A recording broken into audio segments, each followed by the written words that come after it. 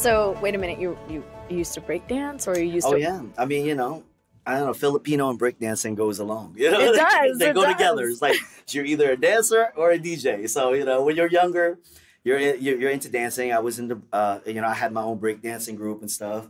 And then, really? Yeah. Wait a minute, this is something I don't know. It's conversations like this where you can learn something new about artists from our local music scene. And thanks to host meteorologist Cokinos, Samara Cokinos, we're hearing new sounds, but also some new stories.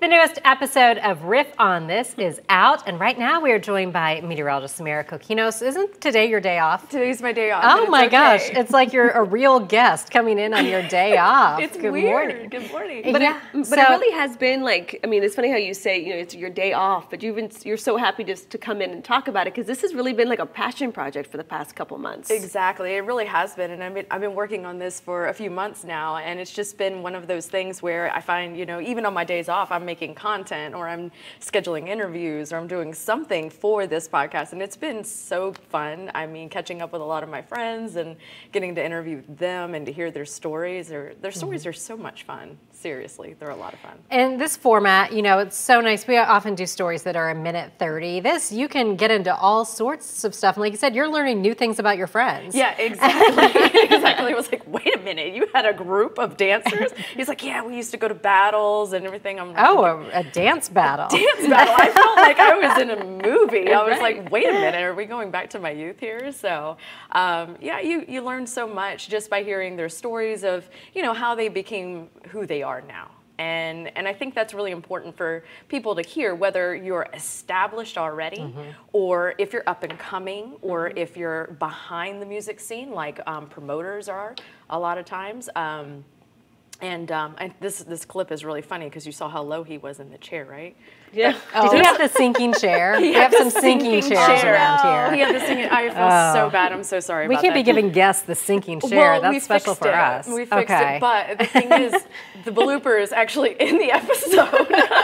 That's funny. But Samara, you have such a rich history with music growing up. Your father had a music store. Tell us about the history and why you're so connected to this topic. So yeah, my dad did own a music store, which is going to be another episode. We talk about, you know, when he owned that store and all the bands that he played in, and you know, it was in the 70s and 80s when Daytona Beach was a completely different scene. And it's so funny whenever you hear these stories, because you're like, you know, you're in the moment now, you're living this now, and it really takes you back, and it shows different perspective as to how the scene has changed over the years, how Daytona Beach went from, you know, all of these just bars full of live bands to DJs in the disco era. So it was a really cool opportunity to sit down with him and really talk to him about that. But you know, I was always going to hear live bands play as a kid. I play a little bass guitar, you know, so there was, Crystal had interviewed me and said, you know, there was a whole trumpet moment, okay? Right. It's not a good one. I feel like we need video of that at some point, because it's Thank now the goodness. second time we're hearing about it. This was before Facebook. This was before MySpace. Thank goodness. Samara in pigtails, right? No, not that young. But yeah, it was. You know, music has always just been there. And then I did co-own an entertainment company for a few years before really getting into news, and that was. You know, I thought for a minute, I thought, well, I can do this. I can do this, right? I can get back into entertainment. And then I was like, man, it's going to take a minute. It didn't.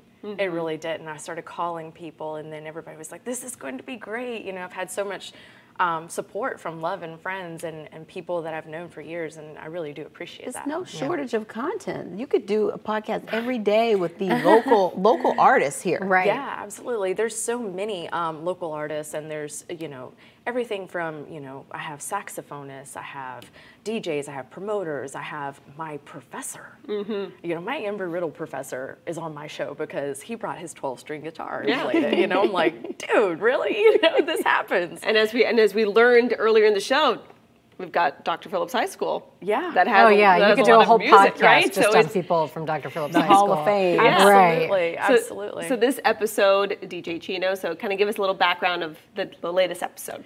The latest episode, DJ Chino, he's such a great guy, really, honestly. He's so much fun and so just full of life. But, you know, he started out, you know, in Hawaii, actually the Philippines, going to Hawaii, coming to like the Florida area, and just going from breakdancing to DJing to producing. It's a really cool interview, so check it out. With some bloopers in there too. Bloopers. All right, so Can't miss out on the how bloopers. can we find all your information and things like that? ClickOrlando.com underneath the podcast tab, but we're also on, you know, all your podcast streaming platforms like Apple, Spotify, Google Podcast, Stitcher. We're on YouTube, and trust me, it's all on my social media. I am constantly promoting it. I'm sorry. How'd you come up with Riff On This? Riff On This. No, that, you know, we have to give credit to the creative team. They gave me a list of names, and I was just like, that one. I really like that one. So we like it guitar too. riffs. All right. Yeah. All right, thanks, Samara. We're looking forward to these new episodes of Riff On This. They drop every other Thursday, so you can listen to Samara's full interviews, including the latest with DJ Chino and his story. Look for the web story at clickorlando.com/podcasts.